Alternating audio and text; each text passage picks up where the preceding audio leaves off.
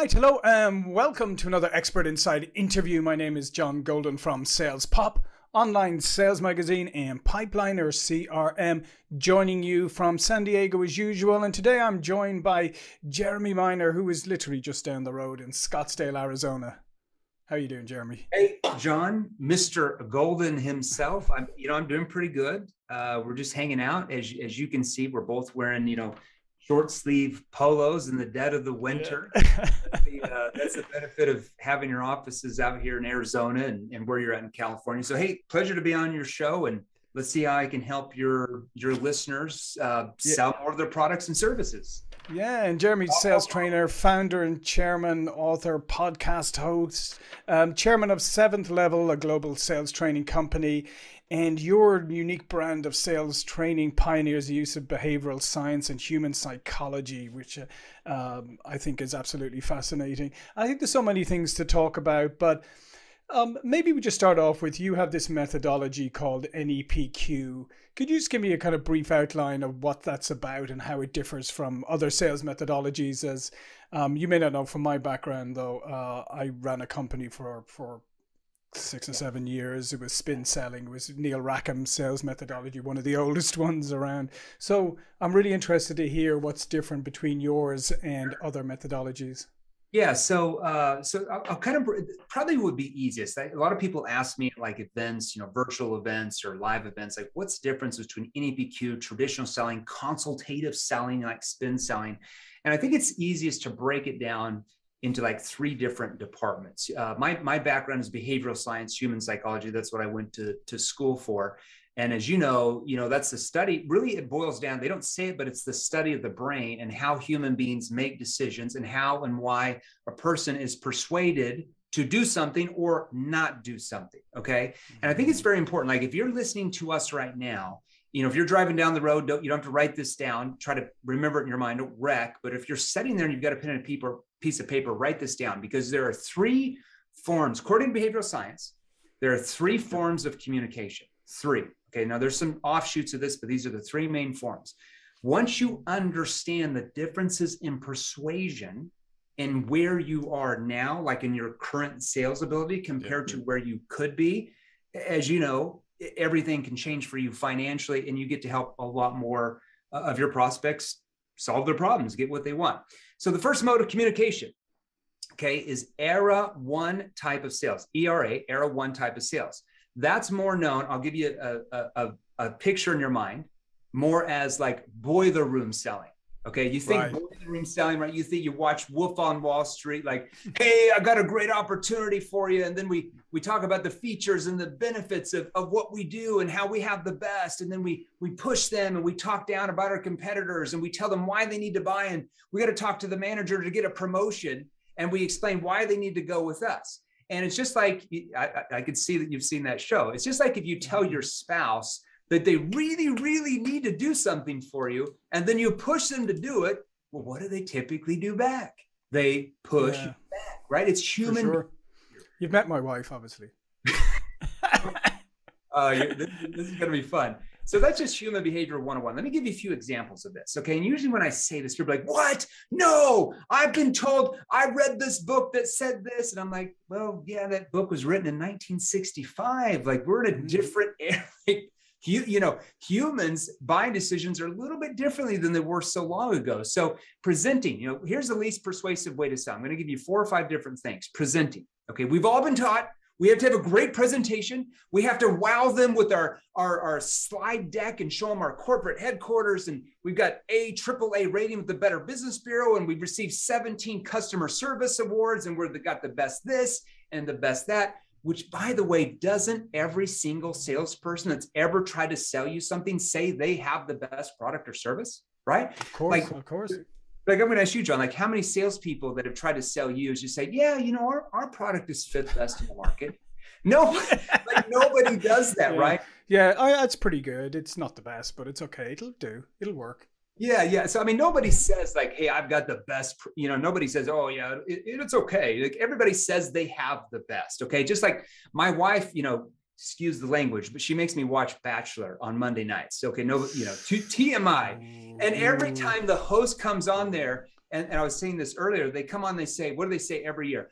Welcome to the show. It's going to be the most dramatic show in the history of The Bachelor, the most. And you're like, wait, you said that the last 22 years. I'm not understanding what's going on. So when we say things like that, like we have the best this, we have the best that, psychologically, just so what everybody knows what goes on in your prospect mind is they actually trust you less, especially if you talk down about your competition, because they're used to every salesperson saying that to them. So according to the data, it's not very persuasive if your presentation is more than 10% of your entire sales process, okay? Mm-hmm. Most salespeople, it's about 50% of their sales process. That's a problem. Now, here's another way, least persuasive way. This is an error one, telling your story. Okay, we've all been taught, you got to tell everybody your story, like how great it is. I hate to tell you, nobody cares about your story when you are selling one-to-one. Whose story do they care about the most? Their story, right? That's what they care about. Yeah. What about this? And I see this, I still see this, even in B2B sales, like business to consumer, B2B, I even see this. Yep. People talk about, oh yeah, I've got to give those guys my pitch. Like my pitch went great. I'm like, get rid of the pitch. Like pitching is not selling. Pitching is what somebody does in Tijuana that's trying to sell you this $1 trinket when you're walking down the side of the road. Like that's pitching. Like you are not stop pitching. Like we even have shirts for our clients that say #ditch the pitch. Okay. Like if you watch Shark Tank, if you ever watch that show, mm-hmm. The entrepreneurs come out there, they're all enthusiastic and excited. Watch the body language of Barbara, Mr. Wonderful, Mark Cuban, Damon John. Watch their body language. They come out and they pitch. It's like, oh my gosh, right? And here's the big one. This is still error one, assuming the sale. Okay, according to the data, very low on the persuasion poll. And that's where the term, sales as a numbers game comes from, because of the way we communicate is causing it to be a numbers game, especially, which I think a lot of your audience is probably in a more of a B2B complex selling environment that requires multiple calls and touches. Okay, now that's just the first form.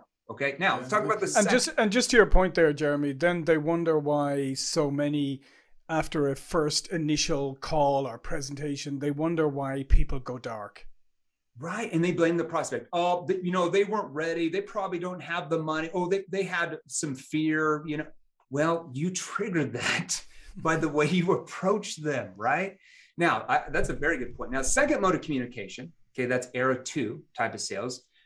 Behavioral science calls more consultative. Okay, that's what you just talked to me about. Okay, we're more persuasive when we attempt to have a discussion. Okay, like you said, came out in the 80s with a book. There was other books, Spin Selling, Neil Rackham, the professor, where they taught you needed to ask logical based questions and sell to the needs of the client. Now, what's the potential downfall of only selling to the needs of the client? The problem is that most of your prospects don't really know what they need, especially when you first start talking to them. Okay, let me give you an example, because when I say this, people are like, no, my prospects know what I need. I'm only going to sell to what they need. I'm like, okay, I guess you can, but you're losing a lot of sales that these top earners are making. So I'll give you an example of this. Let's say that you wake up in the morning, you're like, oh my gosh, my head hurts so bad. I have this splitting headache. I need to go to urgent care. And I need to get some medicine. My copay is going to be $100. So, that's my budget and that's what I need. And you walk into the doctor and the doctor doesn't say anything to you. And you say, doctor, I need some XYZ medication. I've got a splitting headache. And the doctor just writes out the prescription and gives it to you.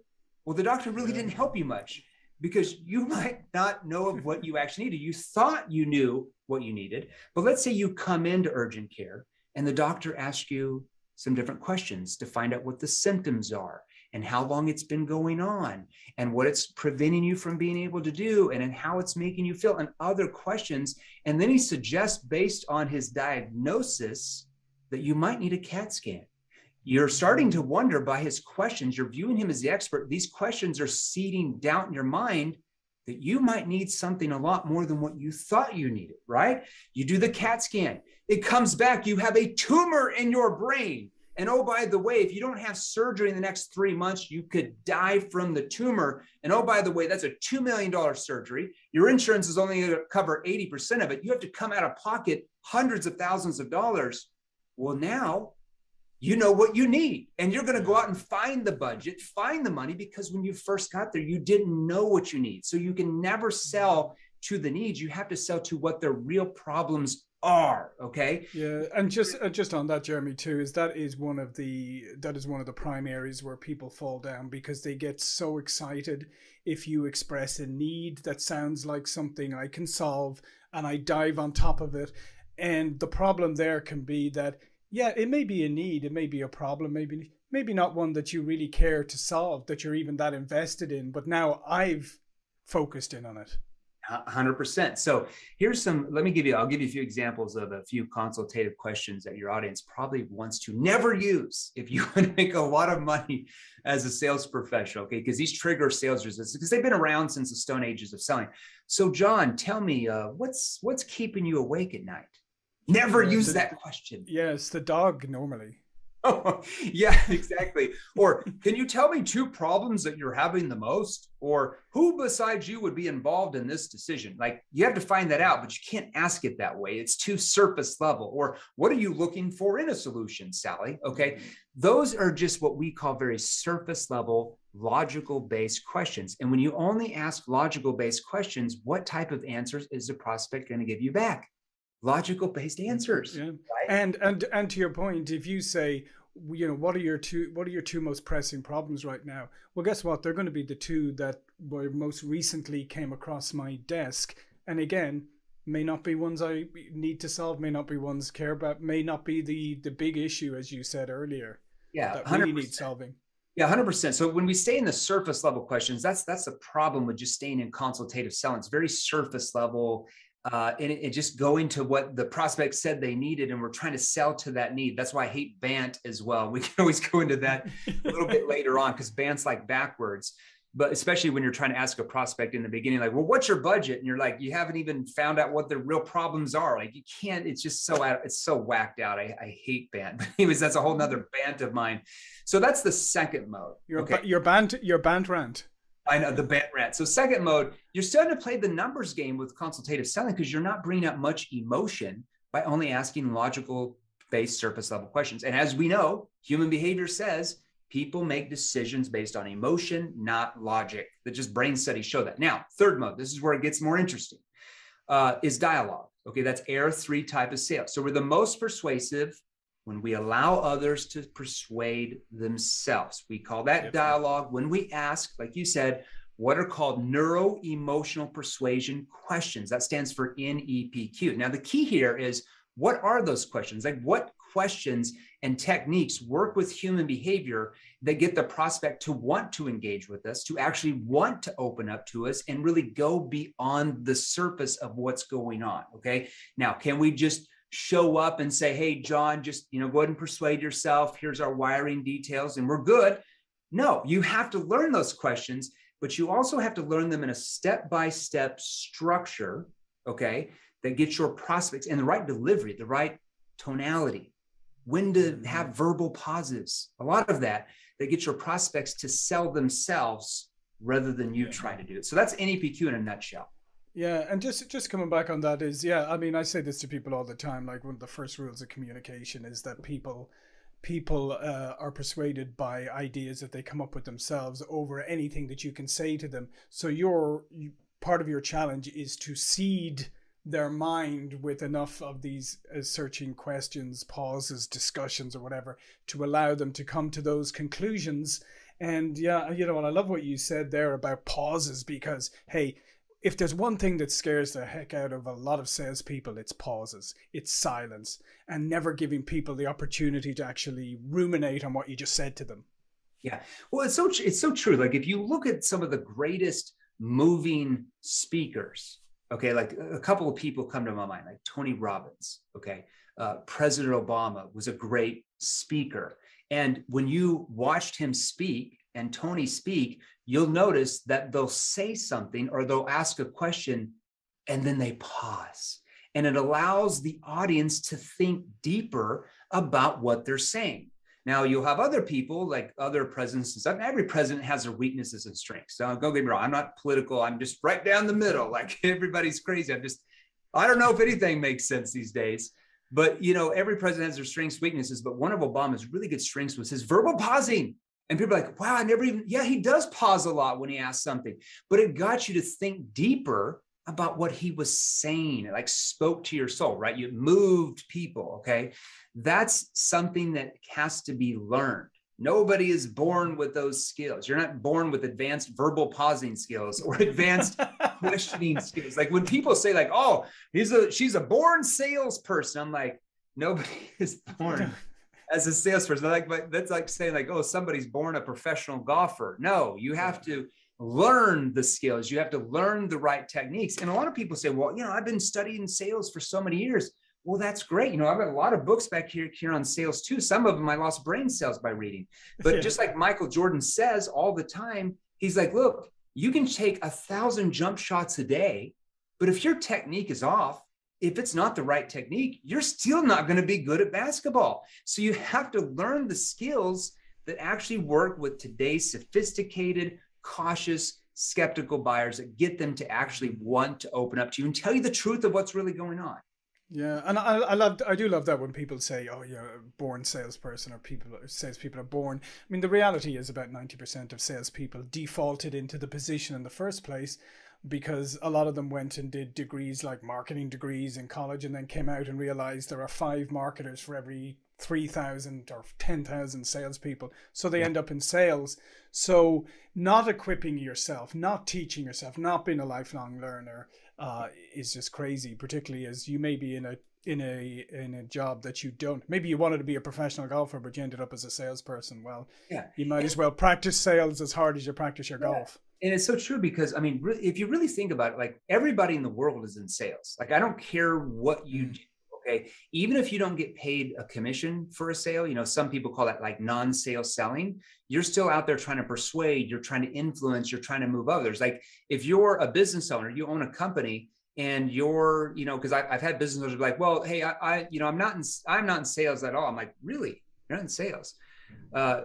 If you're trying to get your employees to follow your vision of where you want to take the company, what are you doing? You're trying to persuade. You're trying to influence, you're trying to move others. If you're an employee trying to get your boss to give you a pay raise, what are you doing? You're trying to influence, persuade. If you're an attorney, trying to convince a judge your client's innocent, you're trying to persuade, you're trying to move others. Hell, we're talking about politics. If you're a politician and you're trying to get people to vote for you, you are in sales. You're a teacher, same thing. You're trying to get your kids to do their homework. You are always, all the time, constantly. And that's why you have to learn that skill set. You learn the right skill sets with that, you will never ever have any concerns about money ever again. Yeah. Only problem with the politician one is normally it takes a couple of years before you can return the product for not fulfilling, not living up to its promises. True. But it's interesting too, Jeremy. Just want to ask you about, that over the last while with COVID and everything, people talk a lot more nowadays about authenticity and trust and all of that. How much has COVID and just the global collective experience that we've been through, how much has that impacted what people are looking for from their salespeople? Well, I think it's caused the world to become even more skeptical, even more cautious about making the wrong buying decisions than they have ever done before. And here's one of the reasons why is because, and it's probably getting better now, but let's say even a year ago, like the middle of the storm or whatever, companies weren't planning out 3 years, 5 years, 10 years. They were planning out 30 days, 60 days, 90 days, right? I mean, because you don't know if you're working in the office, what's going on. We don't know if we can even open the store. We had car dealerships in Canada that were completely locked down. You literally could not walk in. Nobody could. They couldn't even sell cars. Okay. So that's how they're thinking. So they're going to be more cautious and more skeptical than they have ever done before. And I think, we have a client. I read this book by one of our clients. His name's Brandon Kane. It's a book called Hook Point. This guy's a huge marketer, does all like MTV's, social media, Rihanna's, Taylor Swift, big social media influence out in Hollywood. And he has this book called How to Stand Out in a 3-Second World. Okay. And he talks about that there are over 3 billion, I want to say about 3 billion content creators every day that are trying to pull attention away from your prospects to what they're doing. You are even competing with 13-year-old teenagers on TikTok right now. I mean, literally, you are. Guess how many content creators there were even 20 years ago? Just take a wild guess. Oh, I don't know.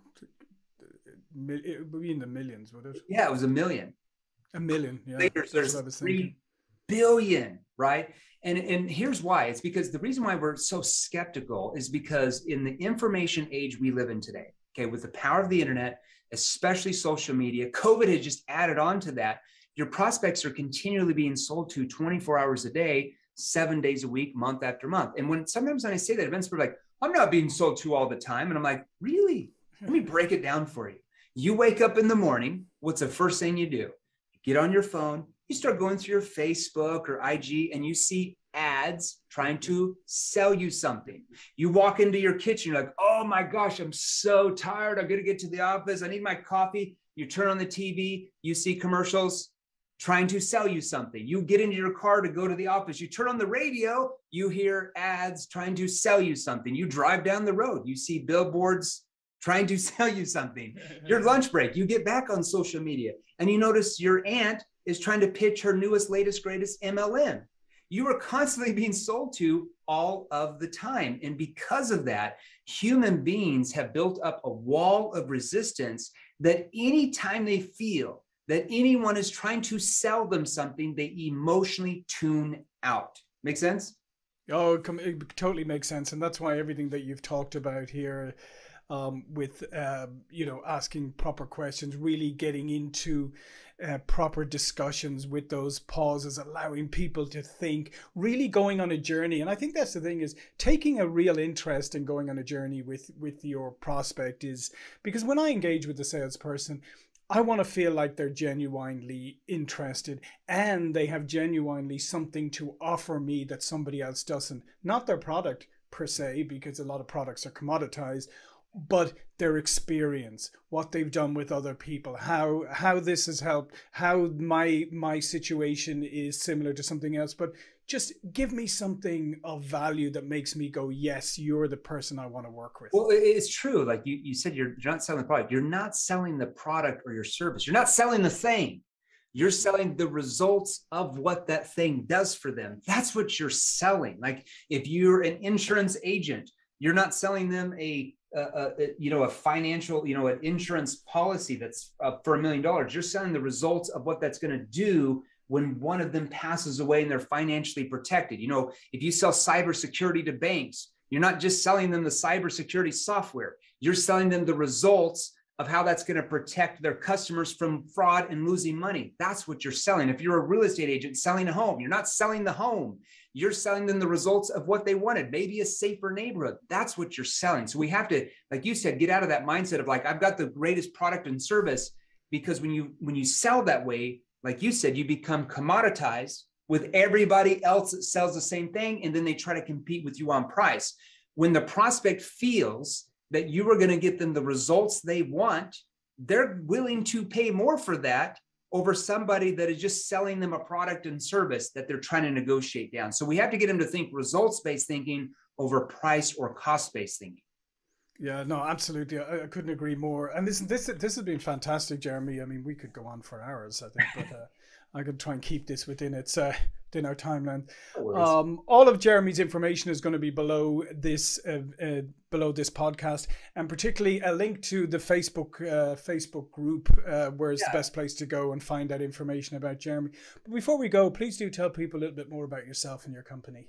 Yeah, and I was gonna say that because I apologize, we didn't have time to go through like specific questions for different sales situations. So if they want to learn like different sales questions for different situations, just have them go to that Facebook group, the salesrevolution.group. And right when they join the group, they'll get so there's like a 2-question survey, like what do you sell, what are your price points? It just tracks the data for us in there. And right when they join, they will get a message on Facebook Messenger from somebody on my team with a free training. They'll get tagged and send a message, free training. It's called the NEPQ 101 mini course, and it will give them some of those questions for like different specific sales situations, and they can have that free. We go live in that group about 3 or 4 times a week with different trainings, different Q&As, different subject matters. So they're welcome to join that if they want to learn more, for sure. Yeah, and I'd highly encourage people to go to that.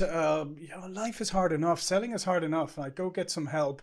If they're going to offer you a free training, go take the free training. Invest in yourself. That's what I always say to people: is you probably invest a lot of money in your hobbies and other stuff you do. How much time or effort and money do you invest in the thing that puts bread on your table? Well, it's true. Like if you really think about, because we always say this, like, what's your biggest expense in life? And people are like, oh, my mortgage or taxes or my kids. I'm like, well, those are expensive, but the biggest expense in life is your lack of knowledge, of not having the right sales skills for you to be able to get up to 300, 350,000, maybe even more in sales commissions, because you just haven't acquired the right knowledge and skill sets to do that. So once you get the right knowledge, you make a lot more money and you have more money to invest in your hobbies. Yeah. And don't fall into the trap of saying, well, I've been doing this for 15 or 20 or 30 years. I know what I'm doing. The fact is, but you may have forgotten about a lot of things. Things may have changed. You may have gotten into bad habits. So I always encourage, go back. I do. I'm big into martial arts, and sometimes I go to class, and our master spends the whole time doing basic techniques that we've done thousands and thousands of times, and you always get some way of tweaking it, some way of making it like we always say, like, what has gotten you here, how is that going to get you here? Exactly. You're going to stay at the same end. Perfect. Thanks for having me on. Perfect. John. All right, listen, thanks a lot, Jeremy. Absolutely fantastic. As I said, all of Jeremy's information below this podcast, and I'll see you all again for another interview really soon. Thank you.